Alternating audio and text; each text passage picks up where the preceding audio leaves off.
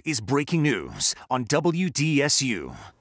This breaking news to tell you out of St. Tammany Parish regarding the sex crimes trial of former Sheriff Jack Strain. The verdict is in. He has been found guilty on all sex crime charges. WDSU's Aubrey Killian has been following this story for us. He is live now with the latest. Aubrey.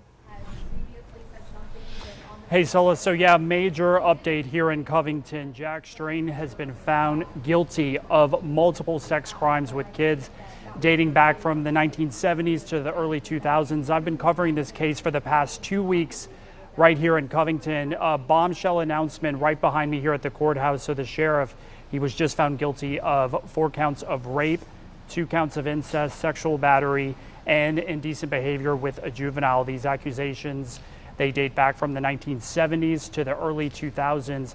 Again, this has been a case that we've been following for the past 2 weeks right here in Covington. It's been kind of a controversial case, of course, all throughout St. Tammany Parish. I've spoken very briefly with Jack Strain all throughout this trial as he's been entering this courthouse right behind me.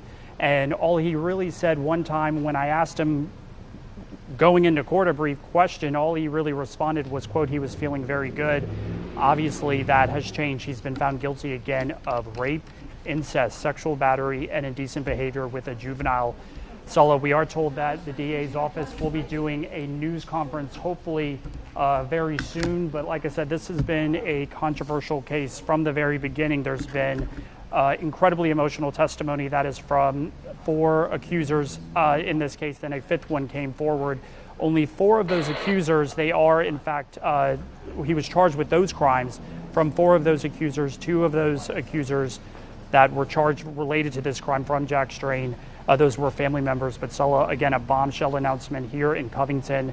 The sheriff, former Sheriff Jack Strain, is guilty of all counts and will likely spend the rest of his life behind bars. And Sulla, I'm happy to take any questions that you might have, but again, very emotional 2 weeks, and a guilty verdict was just reached.